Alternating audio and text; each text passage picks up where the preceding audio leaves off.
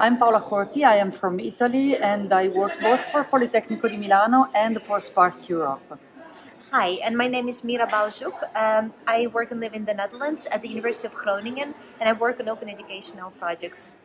And we also work together into the European Network of Open Education Librarians. And it's been great to meet here for the first time. So thank you, OEGlobal, for this great opportunity.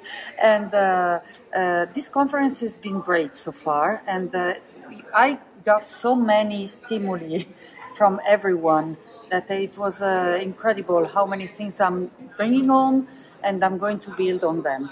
Yeah, it was amazing and very inspiring. Lots of really great conversations, both within the auditoriums, within the classrooms, but also outside of it. Yes. Just connecting, reconnecting, forming new acquaintances, and getting back home with amazing ideas. Hoping to implement them all in the coming year. Yeah, it's been great to meet finally in person, yes, because it was a privilege. We are conscious that we are privileged, indeed, but we are grateful for the opportunity. Yeah. Thanks a lot for this amazing event, and this opportunity.